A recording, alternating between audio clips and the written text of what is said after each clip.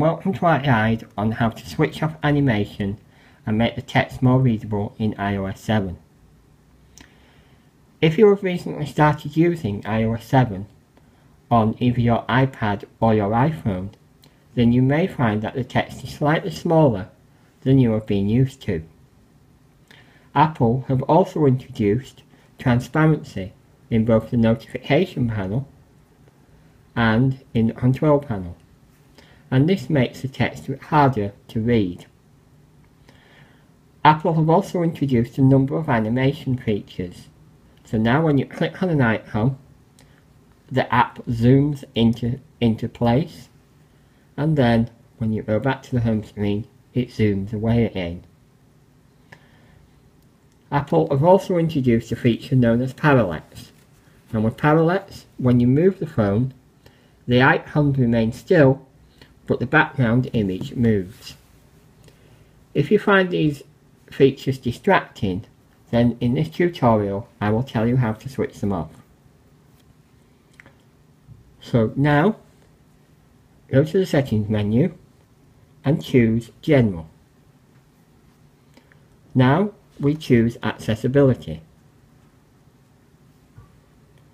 And the first thing we want to do is switch on Large Type. The larger type feature allows you to customize the default size of the font in applications that support this feature. At the moment, not many applications support this feature, but as more iOS 7 applications become available, hopefully more will. You can adjust the default size of the text by using this slider.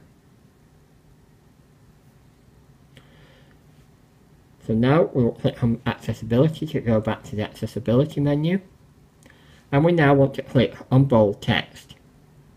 And at this point we'll have to restart the phone, so I click on Continue. Once the phone is restarted, we go back to Settings, back to General, and back to Accessibility. This time we want to increase the contrast, and this will switch off the transparency features, and we want to switch on reduce motion, and this will get rid of the animation. So now when I press the home key, instead of zooming away, the app just quietly fades away.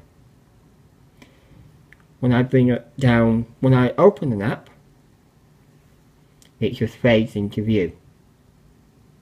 And again when I shut it. When I bring down the notification menu, it's now a solid black background. And when I bring up the control menu, that now has a solid background. So we hope you found this quick guide in switching off the animation and making the text more readable useful.